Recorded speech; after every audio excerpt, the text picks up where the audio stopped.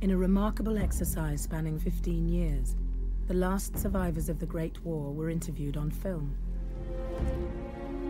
These are unique stories of courage, sacrifice, and tragedy, told by the men who were there.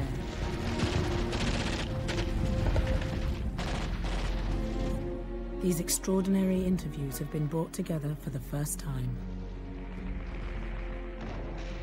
This 6-part series begins in 1914 with the wave of fervent patriotism that accompanied the outbreak of war. It was an euphoria that would soon be shattered, lost in the shell-torn landscapes and water-filled trenches that spanned the Western Front. More than once you could hear the whiz of a shell going past. Chap on my right, I was speaking to him about something, and then I turned to this fellow, I turned back again, he was missing. One of those shells, straight at him. He was missing. It made you never forget it, never, not even to this day. Just to think you shot a man, you know, and do nothing at you. That's how we were on, young and daft.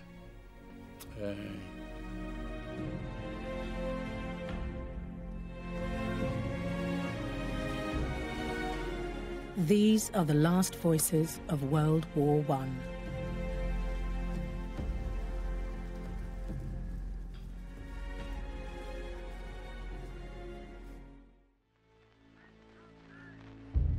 In the summer of 1914, 3 German armies under the command of Kaiser Wilhelm II marched into Belgium en route for Paris. Belgium's neutrality was guaranteed by Britain, and the Kaiser was given a swift ultimatum to withdraw or face the consequences. When that ultimatum expired, Britain declared war on Germany. Units from Britain's regular army were quickly mobilized for action, and the British Expeditionary Force set sail for France. Public confidence in a swift and decisive victory was high. After all, in 1914, Britain remained a world power. Her Royal Navy was the envy of the world, and the British Empire still spanned a quarter of the globe. The patriotic belief in king and country was often instilled in young men at an early age, and Britain's rich military history meant many were prepared to fight and die for their country. 19-year-old Londoner Richard Hawkins had been an officer cadet at school, brought up to believe in the importance of duty and empire. This country ruled the British Empire, and the British Empire ruled the world. And it was a very, very different place. I mean, we were the best country in the world, the best everything in the world. We were all very proud of ourselves.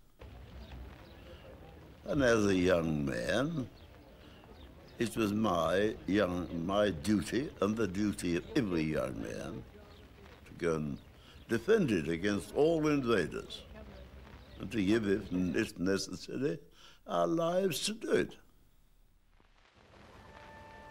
If public confidence was high, there were some within the British government who remained more realistic, not least the new Secretary of State for War, Lord Kitchener. Sensing a long and drawn-out conflict, Kitchener appealed for 100,000 new recruits through the now iconic poster, informing every fit and able man in Britain that he was needed by his country. Seeing the opportunity to escape from a mundane job and embark on a daring adventure in France, many thousands rushed to join up. Insurance clerk Robbie Burns from Glasgow was 18 at the outbreak of war, and amongst the first wave of new recruits to answer the call to arms. Everywhere you went in Glasgow, the great big posters up of Kitchener with his finger pointing at you. No matter where you were, this finger seemed to be pointing at you. Your king and country need you. However, I worked in an insurance office, and now and again, I could hear the piper in the left, right, and I went to the window, I could see probably 200 or 300 men, some with bowler hats and some with what we call skips, that is flat caps. And the pipes always seemed to do something to rouse my enthusiasm. I thought to myself, well, I want to do something like this. I never thought of being killed. Never thought of that. And I thought it'd be good fun killing somebody. Such was the success of Kitchener's campaign that recruiting stations across the country were quickly swamped with volunteers. Name? Kitchener had no trouble in finding the first 100,000. Damn it, you couldn't get into the Ruddy Army. There was such a rush to get there, to get on, and defeat the enemy and prevent him from taking over this country. Are you a British subject? Yes. It was our duty, nothing out of the ordinary. It's obvious.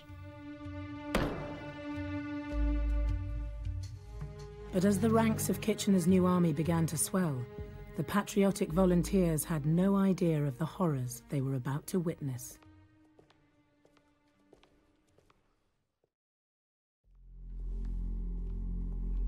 After the outbreak of war, the number of new recruits to Kitchener's army rose swiftly. Meanwhile, in Europe, German forces continued their ruthless march towards Paris until on the 23rd of August 1914, they met the advancing British Expeditionary Force at the Belgian town of Mons. After an intense and bloody battle, the overwhelming size of the opposition forced the BEF to retreat. The Germans followed, turning their attention away from the French capital in the hope of destroying the retreating British army. As news of the BEF's gallant retreat reached Britain, the recruitment rate soared again as a new wave of patriotism swept through the country. Idealistic young men like 20-year-old shoe repairer Jack Rogers from London joined up, determined to prevent the Kaiser's forces from reaching England. Blinking old Kaiser and his son, we used to hate them people, but we certainly wanted to, get out and do our bit because we thought they might be taking over here, you see, and we didn't want that to happen. So we'd do anything that's to fight, of course, and keep them from coming here. And I went up to this place at Shepherd's Bush where we joined on, and they gave me then the choice of, 3 different regiments I could have been in. The third one was the old Sherwood Foresters, 7th Battalion, and they were called the Robin Hood Rifles. So I fancied that. I thought I'd like to be a Robin Hood Rifle. Across the country, men were encouraged to enlist with the promise that they would serve alongside friends and work colleagues in so-called PALS battalions. Civic pride meant that towns and cities competed with one another to attract the most new recruits, and new battalions were formed made up of men from the same street, factory or football team. 18-year-old Ted Francis left the paper factory where he worked and joined the 16th Warwickshire Regiment, known as the Birmingham Pals. You'd have thought that an extra bank holiday had been told in Birmingham because people were excited, laughing, joking. Young people like myself were saying, we'll show those Germans, we'll push them back home. How dare they walk over little Belgium, etc., etc. And we were anxious to get to France, to have a go at them, to push them back into Germany. Fearing the worst, many parents tried to convince their sons not to enlist, but most young men saw war as an opportunity too good to be missed. In County Durham, 18-year-old farm worker George Littlefair's mother pleaded with him on her deathbed not to join up. She says, there's a war on now. You'll know, I says, I. She says, do not join the army. That was her last words to me. And what did I do? Join the damned army. It was more or less a novelty to you, you know. Well, we've never been out to England, we've never seen out. We were raw country lads and never seen out. Aye, that was how we felt. We were damn long before we were learning, I'll tell you.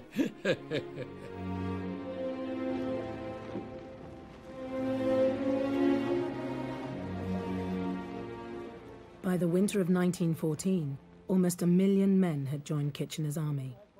Meanwhile, across the Channel, it was becoming clear that there would be no swift victory. Both sides had begun to dig defensive positions in the frozen fields of France and Belgium, and a system of fortified trenches emerged, which would eventually spread from the Belgian coast to the Swiss Alps. The age of trench warfare had arrived. At home, new recruits were so plentiful that the army only selected those in A1 physical condition. They were desperate to join the action, but would first have to endure a period of rigorous training to turn them from civilians into soldiers. For many of the volunteers, this period of training was a welcome relief from the daily grind, and much like the scout camps of their youth. Outdoor activities in the open air soon replaced the factories, mines and shipyards many had left behind, but they quickly learned that it wasn't all fun and games. Army discipline could be harsh and punitive. Robbie Burns from Glasgow had just turned 19 and was doing his best to stay out of trouble. If you did things wrong and you lose your pay, which is a lot of money, a shilling a day, don't forget that. Yes, and you lose your leave. You have to do extra drill and keep reporting to the guard room at certain times. So it paid to do what you're told to do, and I always did that, always. Slope! Arms! Order! For the youngest volunteers, this was often their first time away from home and their mothers, something the sergeant majors didn't let them forget. He wasn't very old himself, but he was a big, tall young fellow, but he got a nasty wagging tongue, and he used to call us all you flippin' little mother's boys and all that sort of talk, you know what I mean, and use language that we never liked at all. He used to use swear language too, and we used to absolutely dislike this fellow when he came and took over. I suppose in a sense it did you good. You got to know what discipline meant. But this volatile mixture of men from different social classes could, on occasion, turn nasty. Farm labourer George Littlefair took great offence at a comment made by a young corporal. Platoon! When I was 19-year-old there, I was 12 stone 2 pound. On a rough country lad, I didn't get a damn for none of them. Aye. There was one little bugger, wax tash, turned up, and yapping and shouting. And he used to call me Liquor Fair, because he was short too, and he couldn't get Little Fair. And I was in one of them good humours. I never answered him. So he come up, Timmer. He looked at him. Who the hell do you think you are? And I just stood. He said, I think you're a bastard. Ooh, as soon as he said that, I hit him in the mouth with that. No, I said, don't prove it. George was fortunate. For striking a corporal, he could have faced a court-martial. But he was spared punishment when he revealed to his commanding officers that his mother had recently died. Discover the past with exclusive military history documentaries and ad-free podcasts presented by world-renowned historians, all on History Hit. Watch them on your smart TV or on the go with your mobile device. Download the app now to watch everything, from the gripping story of the Band of Brothers to Operation Barbarossa and D-Day. Immerse yourself in the dramatic stories of this remarkable era by signing up via the link in the description. Taking command of an over-enthusiastic bunch of new recruits could be a daunting prospect for an inexperienced young officer. After first enlisting as an infantryman, 19-year-old Richard Hawkins was granted a commission into the Royal Fusiliers and responsibility for his first platoon. And why the hell they did as they were told by a young man, probably younger than they were, I don't quite know, except that they were told that I was in charge of them and I was the officer and they got to do as they were, and they did. No question of it. The morale was tremendous. We were anxious to get on with the job. We wanted to go to France and stop this nonsense. And we were all, I think, very proud to be in the army, defending our country for the people to come after us. With vast numbers taking up arms, there were often shortages of equipment, and many volunteers learnt to drill with makeshift weapons, broomsticks and shovels. Finally getting to use a rifle was a great thrill. Came the great day when we was issued with rifles. Now, we was all waiting for that. And if you'd seen myself and some of them who rubbed that rifle and cleaned it, and they worshipped. And even a more thrill was to, when we had real bullets to fire at a target. That was really something we'd all look forward to. You had to learn how to use a gun. You used to go on musketry courses, and you had to pass out different exams on these courses before you became a qualified rifleman. And so I got to be, as it happened, quite a good shot. And I became eventually what they called a marksman. And so for which I got an extra £6 a day on my wages. Used to get an extra £6 a day if you were a qualified marksman, which I was. Kitchener had expected his new recruits to undergo a year of training before being sent into action, but two major factors meant that this period was cut short.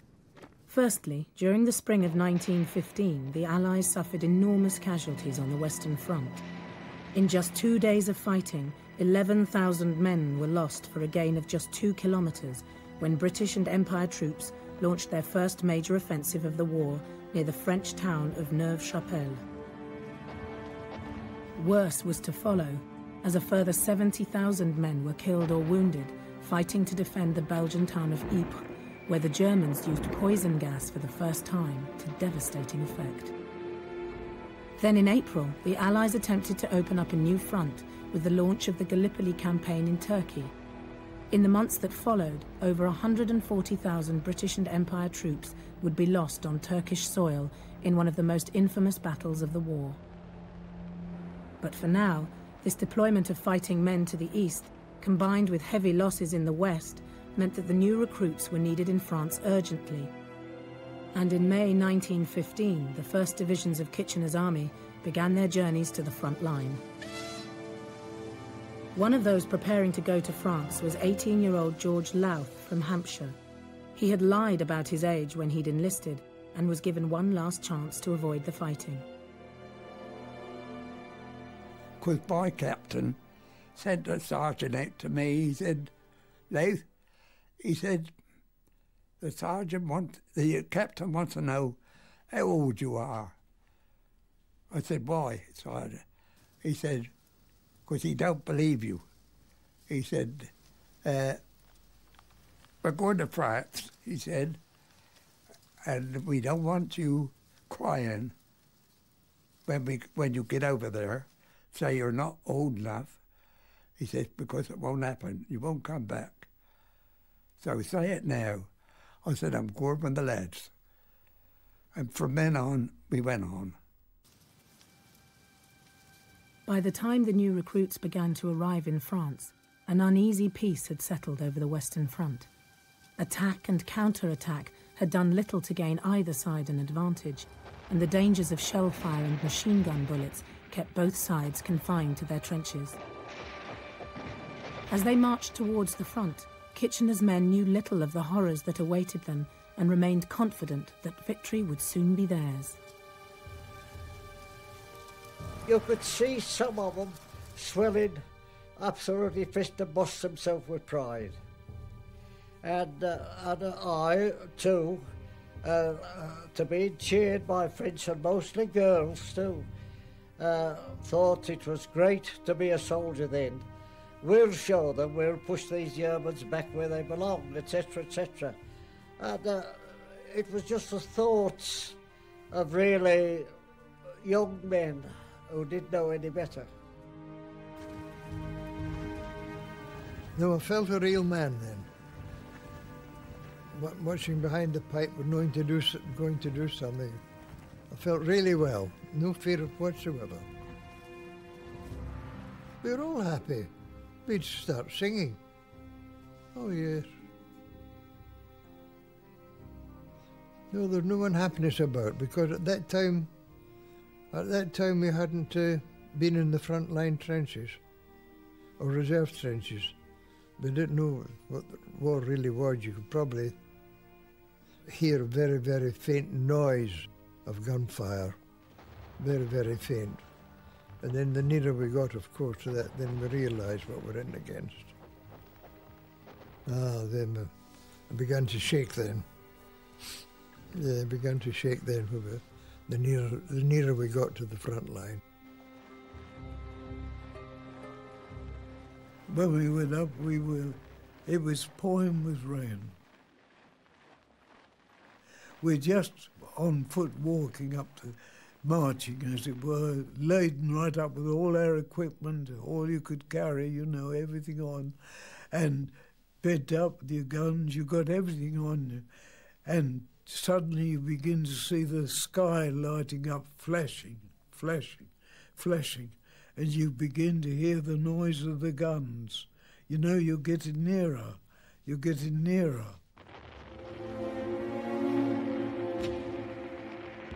You can't help feeling butterflies in your tummy. Whether you were going to shoot Germans or whether they were going to shoot you, you never knew what the future held. That was a terrible thought, really. Going into war is not a very pleasant experience. Terrible. And in the weeks and months that followed, the men of Kitchener's army would learn the dreadful realities of trench warfare, where the possibility of death or serious injury was only a gunshot away.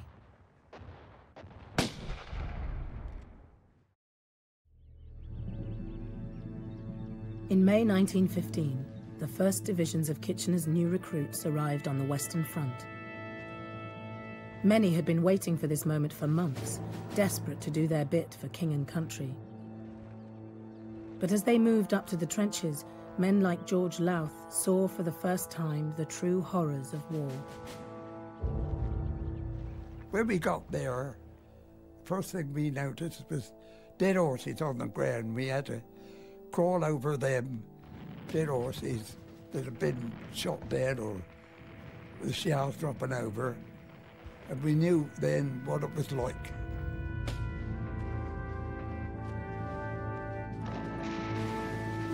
We used to see the lights night time and the flashes of the guns, but we knew what we were going into then. However, there was still a reckless naivety amongst those excited by the prospect of war. And then, of course, you get in the front line, the first thing you want to do is where are the Germans? You put your foot up in the fire step, which might be 18 inches or 2 feet up, and somebody said, sit down, you silly bee, you'll get shot. We still wanted to look over and see where the Germans were. Tragically, these innocent young men were quickly baptized into the fragility of life in the trenches. The great sensation was the first man in the company to be killed. It kind of sobered us up And in another day or two or three was killed or wounded. And it all came to our minds, this was no outing, this was real. And a German sniper really only wants a few seconds of your head and you'll get a bullet.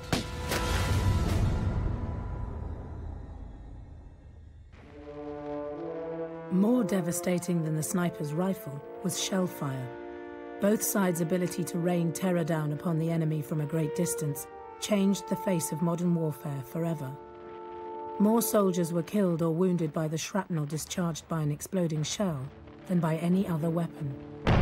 It was a deadly fact of life that the new recruits had to learn to endure. They're sending their shells over, we're sending the ours over, and you got that noise all day long. Day after day, for weeks.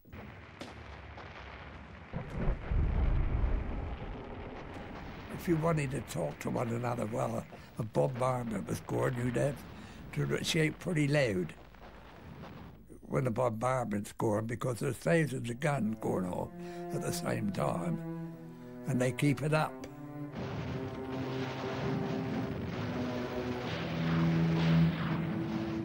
Well, at times it's indescribable. You could see the trench mortars coming over, great big thing like that with a sort of 2-foot handle on it, looked like that from it's up in the air. You could see it coming, going up going up, and then you could see it coming down. If it's coming, you think it's coming towards you, you run to the left or run to the right. And if you're lucky, you miss it. If you're unlucky, well, you're gone. Jack Rogers was lucky to survive when the trench he was in received a direct hit. One of the great big shells, however big it was, I don't know, landed right on the earth above us and exploded.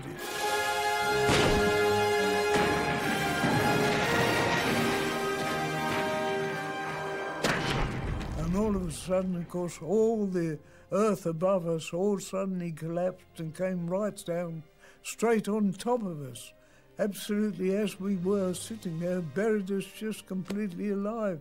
It covers right in. And I knew I must have been struggling hard to breathe. I couldn't move. I couldn't move hand, foot, only my toes in my boots. Jack was eventually pulled from the earth by his colleagues. It was a miraculous escape. Throughout the summer of 1915, further divisions of Kitchener's men arrived at the front. As well as the risk from snipers and shell fire, living conditions in the trenches were often uncomfortable, to say the least. During periods of heavy rain, mud and water in the trenches could be ankle deep, and they teemed with vermin who ate into rations and fed on rotting corpses. When the rain came down, it would just stay there, and you'd be walking about in mud. And then when that dried, you can guess the condition of your feet or your legs, particularly to those who wore a kilt. If the mud would work up onto the bare knees, it was pretty painful at times when the mud dried and the hairs were rubbing. It was pretty painful. More annoying for soldiers in the trenches were the lice, which lived in the seams of their uniforms and the warmth of their body hair.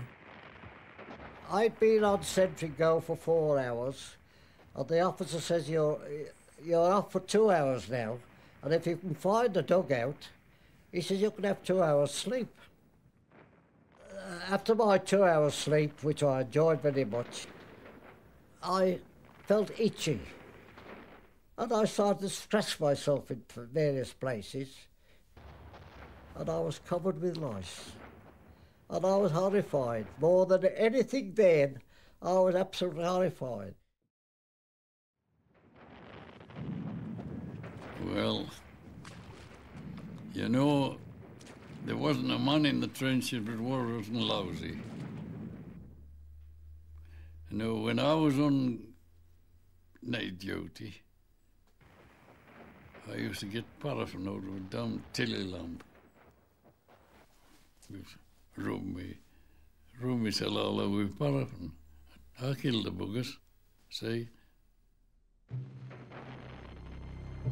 Living in such terrible conditions, the men relied on the close friendships they formed with their colleagues to help them through.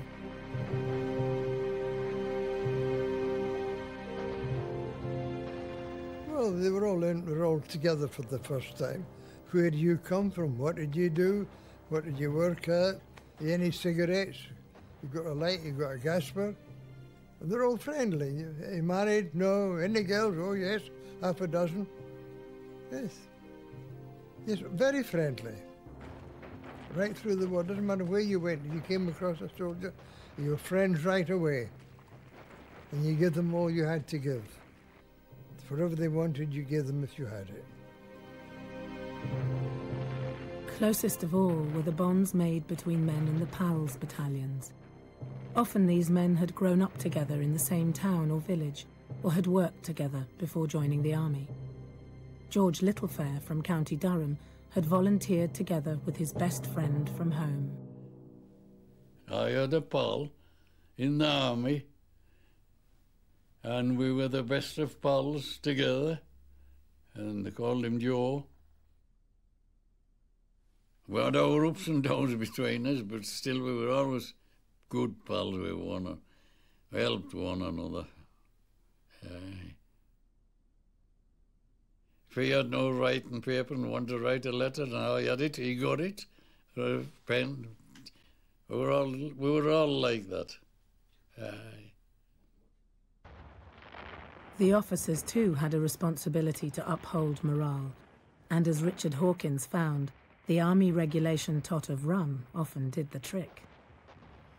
I went round with the rum bottle every morning at dawn, round the trenches. And the tot was 1/8 of a pint. And I said, I'm going to exaggerate, but you could feel that rum going down into your boots, which were probably full of icy water, drying up the water, coming up to you and say, look at that, now where's that ruddy un? It saved lives.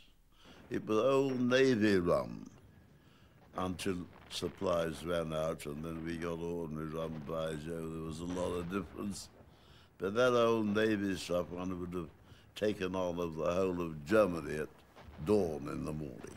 And I don't exaggerate about that. The sending and receiving of mail also played a vital role in maintaining morale. Although letters were often censored to ensure important military information didn't fall into the wrong hands, the men were permitted to write about their frontline experiences. Many wrote graphic accounts of the tedium and horror of trench life, while some were encouraged to pass on only good news for the benefit of their loved ones. I wrote a letter to Mum. I said, same old thing, bully beef and biscuits. So the officer came out to me, he said, Dave, he said, what's this you've got on here? Bully beef and biscuits, he said. He said, can't you say you had roast beef and baked potatoes? And I said, I can't tell him what I haven't had, sir.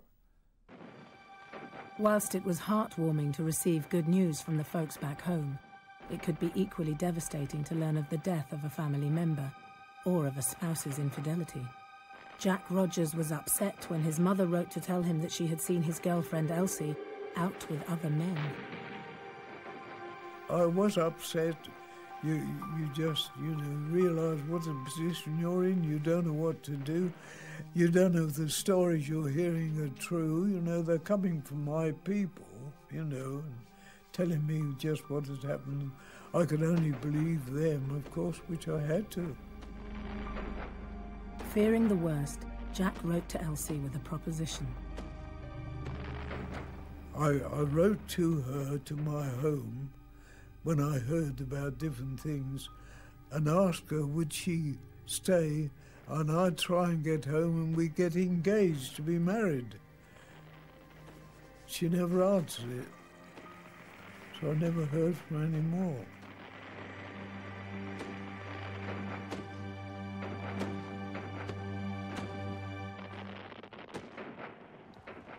For all the harsh conditions, the most terrifying prospect that awaited soldiers in the front line was the launch of an attack, and the sight of men going over the top would become one of the defining images of the Great War. While some welcomed the opportunity to at last engage the enemy, rushing headlong towards a German trench through a deadly fog of machine gun bullets and shrapnel was frequently their final act.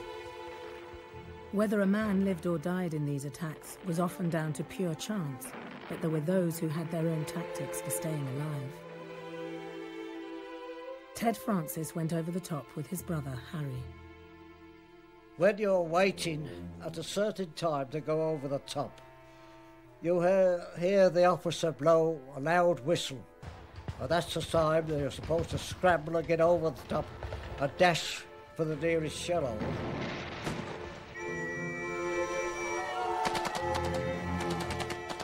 But Harry and I, on the sound of the whistle, we didn't jump up and get over.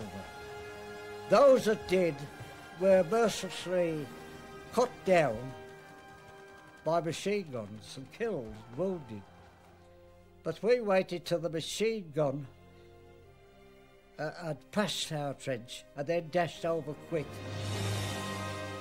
And that, in a good many instances, no doubt, saved us from being killed or wounded.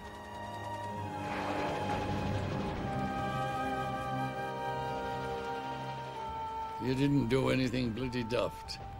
You know, I'm a British Army, and that style, you didn't do that. You went over very quietly. Well, there's a bit of shelter, you took it. Aye.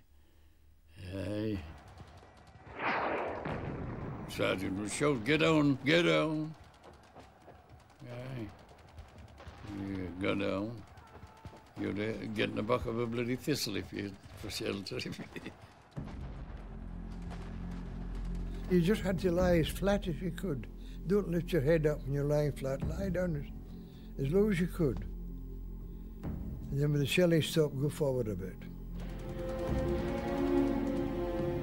You're not on the parade ground when you're over the front. The parade ground, you've got to be so many inches away from each other. But when you go over the top, you can't measure that. Some can run faster than the others. For those that survived the treacherous dash across no man's land, there followed the terrifying prospect of brutal hand-to-hand fighting as the attackers attempted to capture the enemy's front-line trenches. But even at close quarters, most men preferred to rely on the bullet rather than the cold steel of the bayonet. Is it either him or thou? And he was standing solid where thou was on the move. Aye, thou just pull the trigger and down he would go. Aye.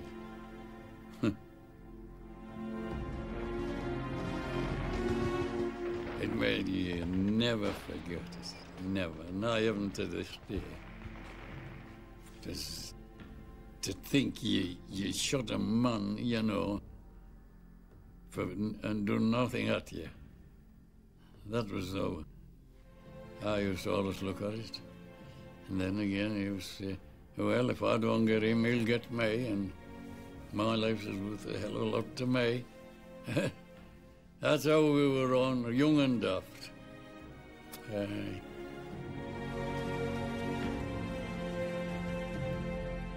As autumn approached, the Allies needed a victory and planned their first truly concerted effort to break through German lines near the French town of Loos. It would be the first real test for Kitchener's men.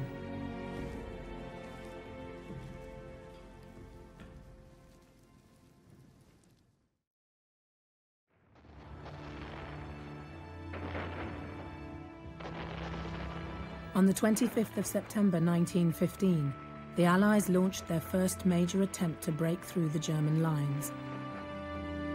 72,000 men lined up along a 7-mile front near the French coal mining town of Loos as artillery fire bombarded the German positions.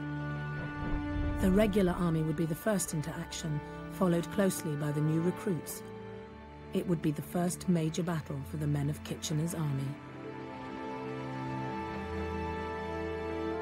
Robbie Burns was one of those who went over the top that day. He got close enough to the German lines to see them loading shells into their guns. And the guns would fire almost straight at you. Bang, bang, bang, bang. It's not the question of bang and away all of 2 or 3 miles, not like that, but those guns, well, bang, bang, just like that. And actually, they went more or less straight at you. More than once you could hear the whiz of a shell going past.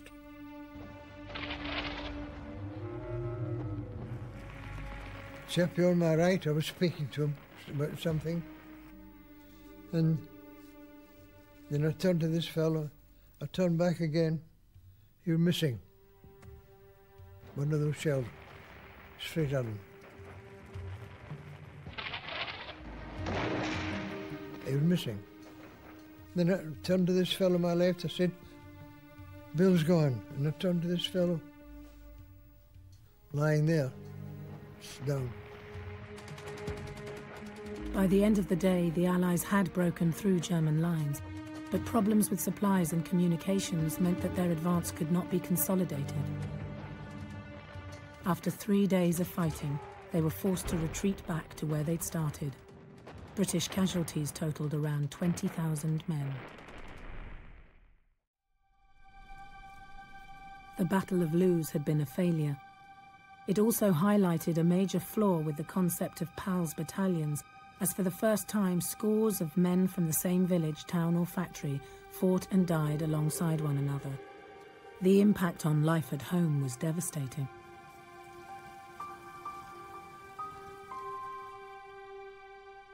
George Littlefair experienced just this kind of loss. As he went over the top, he saw his best friend Joe hit by shrapnel. I knew what had happened, and down he went and groaned, and that was it. I'd get on, because another wave was coming behind us. If I'd had time to do it, to lift his head up and try to talk to him, that's what I would have tried to do, but no good. He had to keep going. Either that or he'll get trampled on.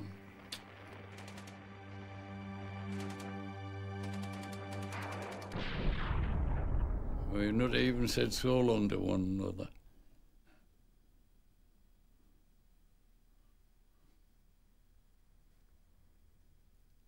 Aye.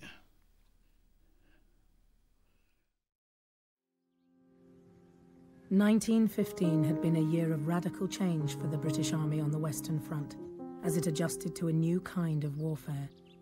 It would have to rethink its tactics if it was to win, and that would inevitably mean the sacrifice of countless more young lives. Throughout the ranks of Kitchener's army, the new recruits mourned lost colleagues. After more than 80 years, Ted Francis remembered off by heart a soldier's poem paying tribute to lost friends. Where we went to, nobody knows. And it wasn't like the fighting, as you see in picture shows. We had days of hell together, till they told us to retire. And Spottish flowing language set the water carts on fire. But him and me were very lucky, for 2/3 of us were dead. With their streaming black mariahs and the shrapnel overhead, but every time they missed us, and their fire was murderous hot. I'd Spotty shout, "Encore, encore." I said, "What's that?" He said, "That's French for rotten shot." We were lying down in hole, yes, dug with our very hands. For you gets it quick and sudden if you move about or stands. We were sharing half a fag, yes, turn and turn about, when I felt he moved towards me. And he said, "Odd mate, I'm out." His eyes, they couldn't see me. No, never will, no more. But his twisted mouth just whispered, "So long, matey, au revoir. But there was none quite the same to me, 'cause him and me were pals. And if I could have him back again, you could keep your fancy gals. But he's talking French in heaven now, so it's no use feeling sore. But God knows how I miss him. So long, Spotty. Au revoir.